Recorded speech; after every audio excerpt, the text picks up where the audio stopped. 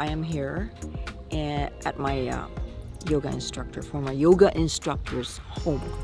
And honestly, I'm a little bit nervous, and I don't know why.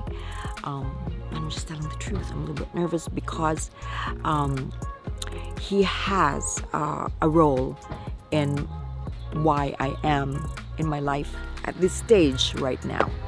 And I find that God's gift. Good morning, everyone. I've said good morning already. Working out today. I want you to hear the story of this great guy. So I'm Jamaican, Chinese, and Italian. Oh, Chinese and Italian. Yeah. Okay. But born in the States, so.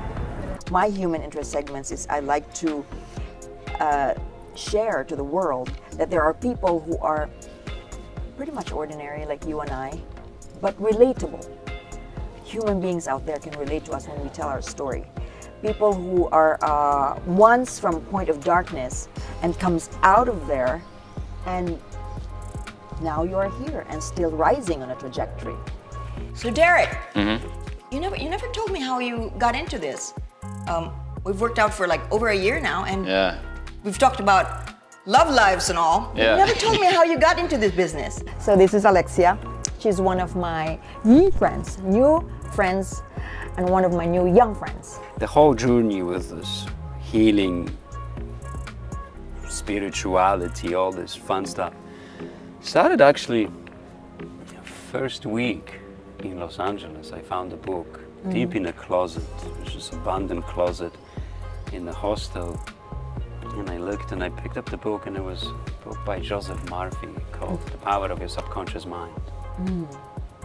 Junior year, going into senior year of high school, back when you're in high school, you think it's the biggest thing in the world, right? And I was a chunky kid growing up, and just so what, did you say you're chunky? Chunky kid. You were chunky? I was chunky. I can't believe that. Yeah. Really? I wasn't fat, but I was chunky. I always played sports, so I was always like, that kept me honest, I guess, you know, but I just woke up one day and I looked at myself in the mirror and I just like made the decision that I didn't want to look like that anymore. We met through her boyfriend, Derek, who is my trainer, and that's how I met Alexia. I managed to finish high school only because I didn't want to get drafted to the Polish army. And I ended up being drafted. I got a draft letter and I deserted the army. Oh, okay. And I was 20. I went to England for a couple of years. Would you like to point out of certain instances that that brought you from A to, I wouldn't say you're still at Z, because Z is the peak of success. I would say you are like in letter P. I would say like C, but yeah. C? You think you're C? I think I'm a C. Okay. Yeah. No, don't be too hard on yourself. You're not a C. So I kind of do everything. I know that sounds really silly, but I do digital marketing. I also have a full-time job, but I'm a writer and I also act as well. And then I paint in my free time, and I don't let one thing define what I am or who I do. I don't really let anything that I do define me, but they're just different parts of me. I really started getting into this yoga thing. I had a good therapist, I had a good AA sponsorship, a good community of friends, and slowly, 11 years later, here we are. 11 years later. Yeah. I worked for LA Fitness for about 2.5, 3 years, felt I learned what I needed to learn, and then just took that next step, and I found a place, went from there. Simon, having gone through that, what could you say to the other lost souls right now? So, you know, it's just when you look back and you see the magic behind everything, you just get to trust life more, you just get to enjoy life more, you have a kick and a giggle with it. That's true, that's true. I think that growing up, everyone's like, you have to find one thing that you want to do, and you have to be good at that one thing. And there's a saying that's like, jack of all trades, master of none. But no one says the rest of the phrase, and it ends in something like, it's better to be good at a lot of things than just a master at one only. You even said to me, why are you crying? You shouldn't be crying. Really? Yes, you said that. And not true. Not because it's bad. You wanted me to like wake up. You wanted me to wake up, you know?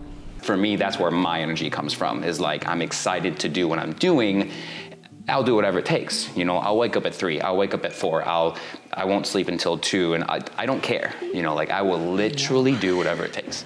I've just been focusing on trying to live my authentic self, which is something that you preach a lot, and I think that's what I really resonated when I met you, is like you're unapologetically you.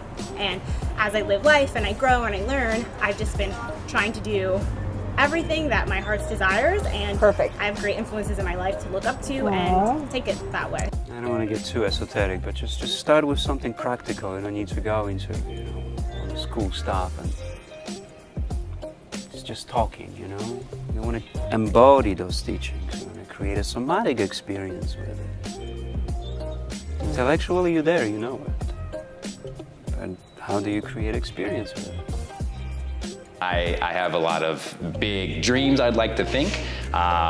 So now I'm starting to understand, you know, sacrifices just have to be made. You know, you will lose friends, you will lose relationships, it's gonna happen, you know, but in the long run, you have to ask yourself, like, is it worth it? You know, and for me, 100%, 1,000,000%, of course it is, you know, that's just how it is. It is worth it. Yeah.